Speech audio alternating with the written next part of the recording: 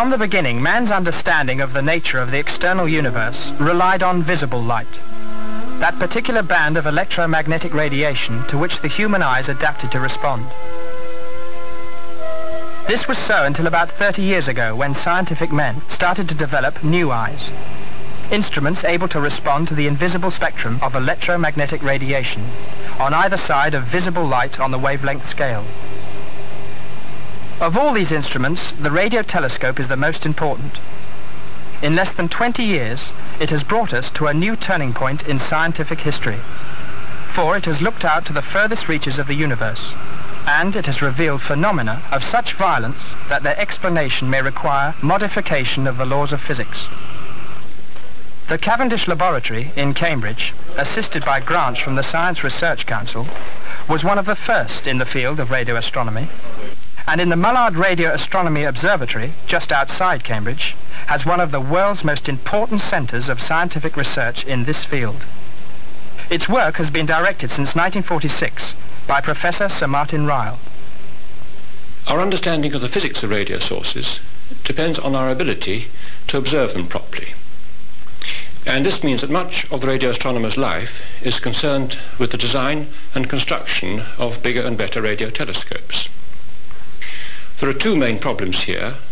The first is concerned with the fact that the radio signals are extremely weak. And what we want to do is to construct a large dish so that we collect as much of the incoming signals as we can, and then connect this to a very sensitive radio receiver. The second problem is concerned with the very small angular size of the sources. Most of them are less than a few minutes of arc, and some are even less than 1 second of arc in extent.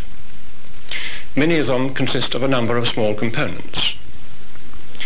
Now, our ability to examine the structure of these sources depends on the ratio between the diameter of the dish, d, and the wavelength at which we are operating. The quantity d over lambda then determines the structure which we can see in our source, and, for example, the ability to see whether a given source is double. We might, for example, make observations with this instrument and find that a source had the appearance of two components some small distance apart. If now we had made observations at a longer wavelength, or at the same wavelength with a smaller diameter instrument, each of these images would have been blurred out into a larger image, and we would find that we'd lost all this detailed information and would not even be able to say whether or not the source had two components in it. The shortest wavelength at which we can use our dish depends on the accuracy with which the surface is a true paraboloid. And in practice, there will be deflections caused by the weight of the structure and the forces of the wind, which will cause errors in our surface. And if these errors are more than about 1/20th of the operating wavelength, our dish will not make a proper image. And this has turned out to be an extremely difficult problem, as can be seen from this diagram here. This represents the diameter of the dish along here, and up here we have the ratio between the diameter of the dish and the surface accuracy. So this scale gives us a measure of the best resolution we can get with a given instrument.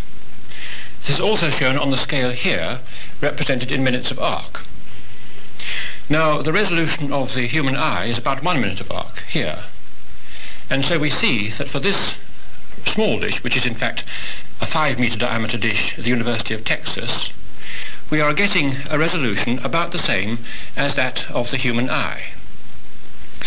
But unfortunately, for such a small instrument, the collecting power is so small that many of the most important problems cannot be tackled.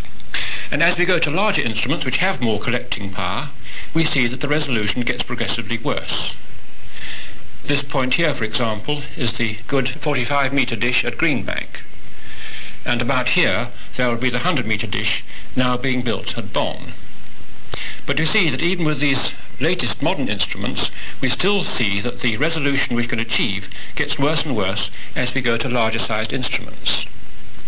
Now, if we were to understand the physics of the sources, we must be able to make detailed maps of them.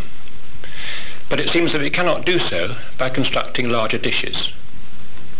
We must, therefore, find some other way of building large radio telescopes. But a remarkably effective and economic solution has been developed by Professor Ryle at Cambridge.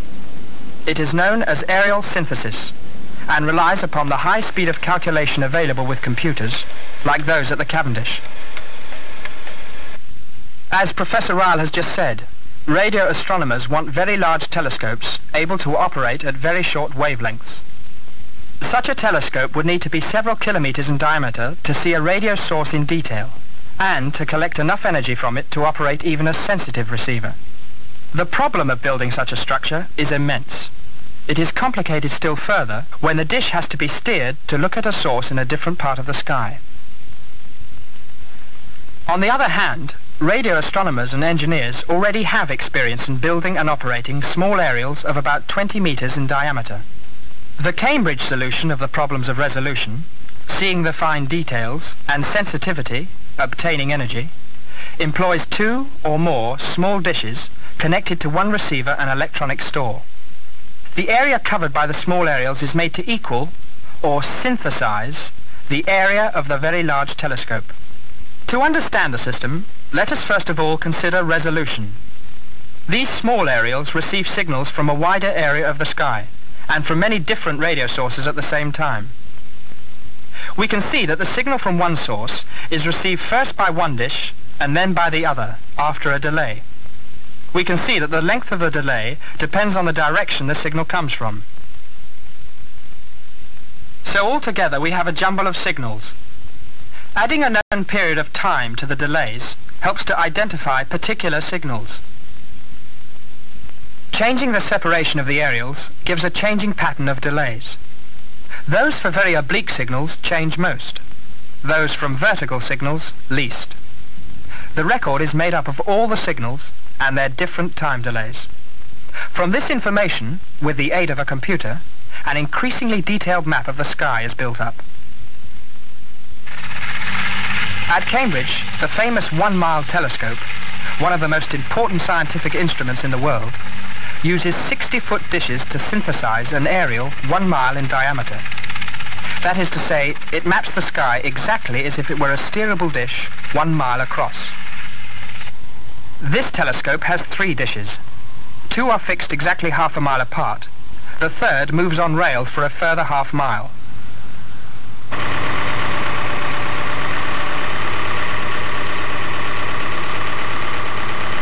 Having 3 dishes shortens the length of any particular series of observations. With a single large aerial, all the signals hitting its surface take the same time to travel to the recorder. The signals from the surface of each of the 3 dishes travel along separate cables, but they all must take exactly the same time to reach the recorder. An error of only a millimeter in the cable length can significantly affect the accuracy of the observation.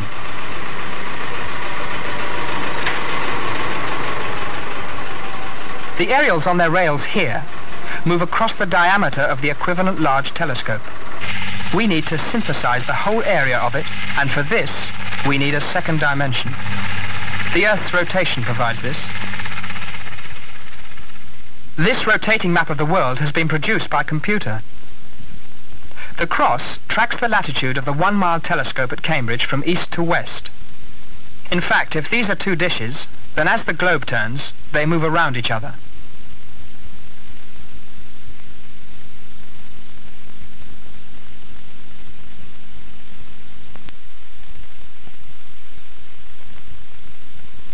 When the globe pivots on one dish, the other appears to sweep a circular ring around it. The width of the ring is the diameter of the dish, so eventually the whole area of the circle is filled in by progressively changing the separation of the dishes. Let's look at this effect again. We can see how the 2 dishes on an east to west line appear to reverse their relative positions when they have described a semicircle around the Earth's axis.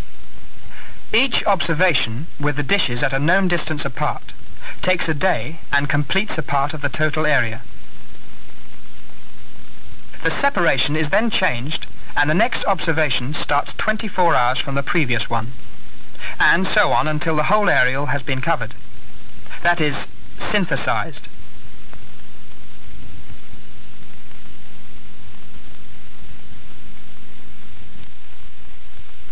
For many of the sources radio astronomers want to look at, the incoming signals remain constant for periods long enough to cover this process of aerial synthesis. The signals received and stored during a series of observations over many days contain as much information as could have been obtained by scanning a 1-mile dish across the same area of the sky. The whole observation process is controlled by a program produced beforehand in the computer and punched on a control tape. Once this is set running, the astronomers can leave the whole telescope to work automatically, while the information received from space is punched out in a form the computer can handle.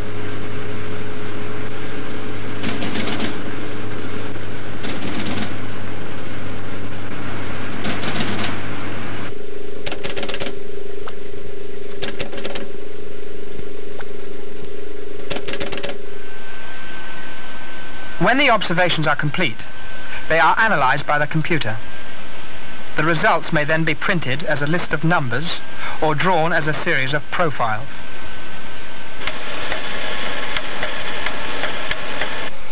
The 1-mile telescope, with a resolution of 6 seconds of arc at a wavelength of 6 centimeters, reveals the detailed structure of many individual sources.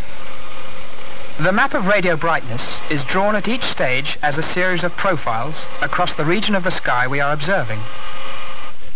We start with observations taken with the aerials close together, and we have only a blurred picture of the radio source.